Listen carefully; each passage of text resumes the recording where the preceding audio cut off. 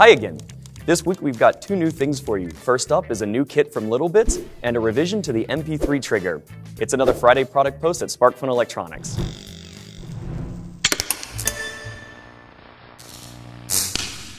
If you haven't heard about Littlebits, these are snap-together electronics that help you learn about electronics as well as build some simple projects. This is especially great for the younger crowd. Now, this new kit is the Gizmos and Gadgets Kit. This goes beyond just the snapping together of electronics and really building projects for you to use. The kit contains 15 bits and a lot of mechanical accessories, including mounting plates, brake adapters, wheels, servo mounts, stickers, and so on. There's also a booklet inside with 12 inventions to get you started. So we've created this remote control car.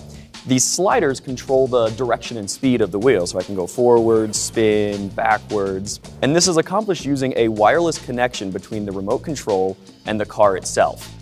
The cool thing about Littlebits is they've got this magnetic connector, so there's no soldering or wiring involved. You just literally snap them together and a connection is made.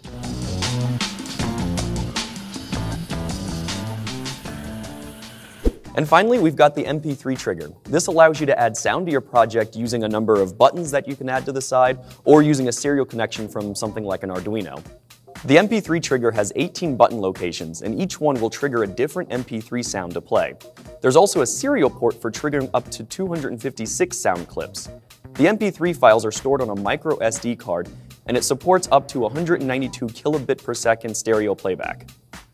This is a new revision to the Mp3 Trigger. We've made some modifications so that you can plug in a line out or headphones without having to modify the board. Additionally, we've added some pull-up resistors to the button pads so that you can have longer lengths of wire to your buttons and not worry about false trigger events. The Mp3 Trigger has been a fan favorite over the years, and we've seen some really cool applications of it. One recent one, Mark Jordan, has sent us a video where he adds a little flair to his movie watching experience. He connected a magnetic switch to the Mp3 Trigger so that when his TV extends out of his motorized cabinet, it plays a little song.